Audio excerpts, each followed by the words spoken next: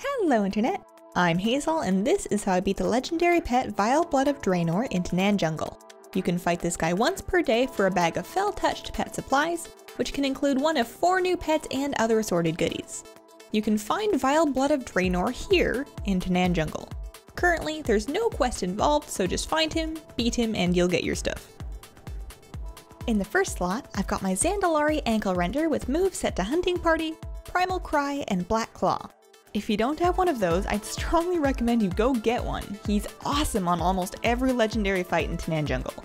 For the second 2 slots, pick your favorite tanky pets to handle Vile Blood's backup of the day. I'm bringing along Chi-Ji with Alpha Strike, Tranquility, and Ethereal.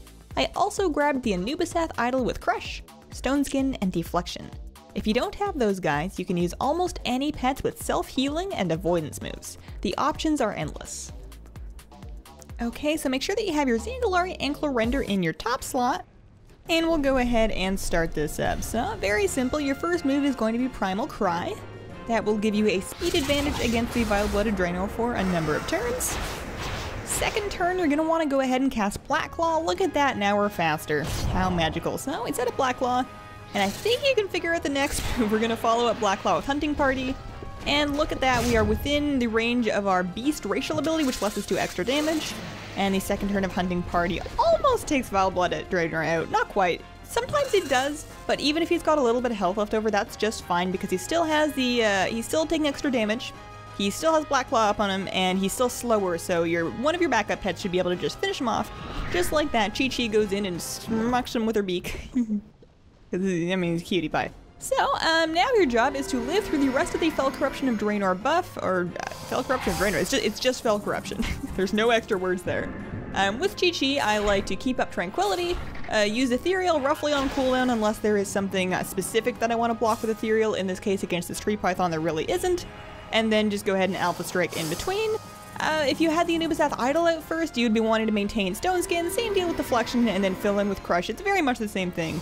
And you can do this with a great number of pets. You're not limited to these 2, I just haven't really branched out that much because they're just that good. Perfect, so almost done with his Fel-Corruption buff, 2 rounds left. And the Python does weak damage against Chi-Ji. There's a good number of beast type pets that are backline pets, and there's a good number of aquatic pets. Chi-Ji of course takes reduced damage from the beasts and does extra damage to the aquatics. So that's why I tend to use it so much. Also, she's just adorable. So I'm trying my bravest here to keep up my health above half so that I keep that flying buff for the extra speed. It's not really all that necessary, but you know, it's a point of honor, so I go ahead and Ethereal and reapply Trank to try and get my health above half. I don't think I actually manage it. I feel like even with the reduced damage and the Fel-Corruption buff off, he's still doing just a little bit too much damage while I'm like wasting my time trying to heal myself here. But you know, it's the thought that counts, and it's not like we're in any danger of losing this now, of course. The Fel-Corruption buff has dropped off. The worst of the danger is over. So down goes Tree Python. And we're going to use the rest of Chi-Ji against the Fen Crab. Alpha Strike is going to be doing some phenomenal damage against him. Chi-Ji's got a pretty good attack. I mean, she's faster, you get the extra smack out of it, and of course flying damage is going to work good. Now, of course, his backline pets will randomize from day to day. You won't necessarily see these ones exactly, so you can either customize your backline pets, or you can just YOLO anyways. Chi-Ji would have done just fine against most things, as will the Anubisath Idol. Perfect. So, here we go, we're done.